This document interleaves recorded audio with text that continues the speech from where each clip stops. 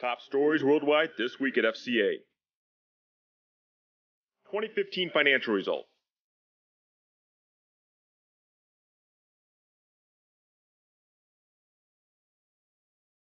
Pacifica on the road. Warren's new press.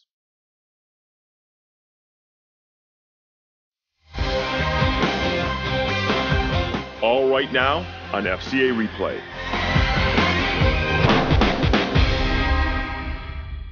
Fiat Chrysler Automobiles closed the financial books on a successful 2015 by reporting net revenues of 113.2 billion euros, up 18% over 2014.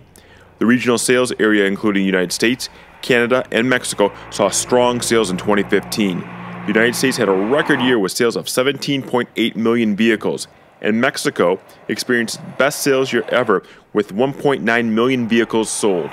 FCA CEO Sergio Marchionne stated the financial results reflect what I consider to be a phenomenal year for FCA.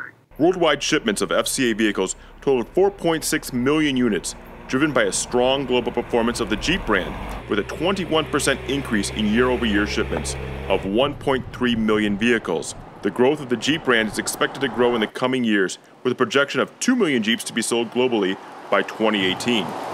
Jeep has had a phenomenal year. We're well in excess of 1,200,000 cars,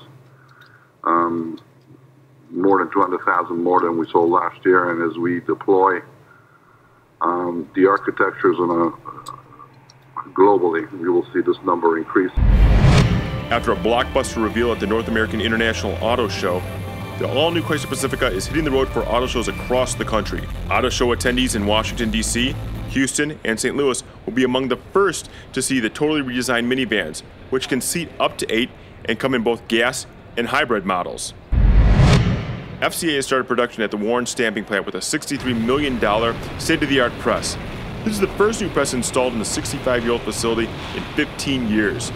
The new high-speed servo tandem press will increase capacity of the plant by 3.6 million parts per year for Dodge, Jeep, Ram, and Chrysler vehicles. Those are the top stories this week from FCA. I'm Edward Cardenas reporting for FCA Digital Media.